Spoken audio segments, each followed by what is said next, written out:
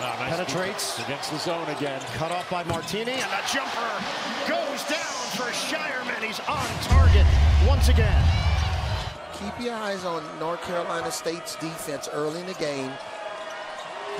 It's all about forcing turnovers. Baylor Scheierman now has a new Creighton record. Make it 34 straight games with a three-point make. Yeah, that was a smart decision by Journey. He got inside against the big shot blocker. Nice kick out there. Didn't have to make some threes. And Scheierman for two. Good job by Ebenezer.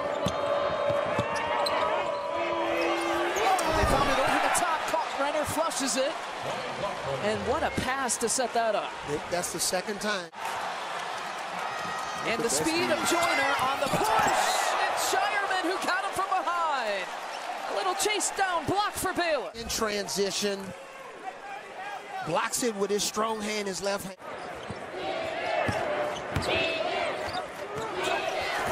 Scheierman over to Kalkbrenner. The combination that works. He can switch, and now there's 5 seconds on the shot clock for Creighton.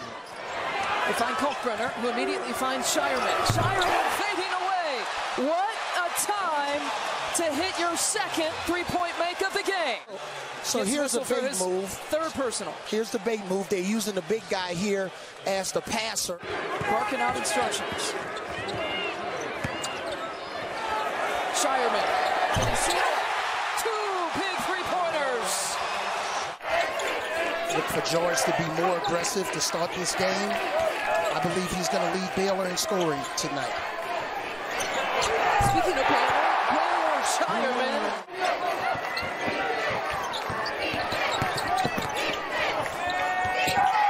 Scheierman for two, his second of the game. So Kalkbrenner is very good at blocking shots, but he's also very good at going straight up in the air. So just then you saw the challenge with the guard going right into his chest. Baylor Scheierman to the hoop.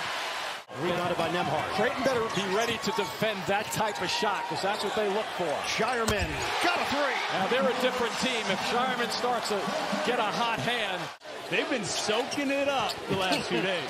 They have.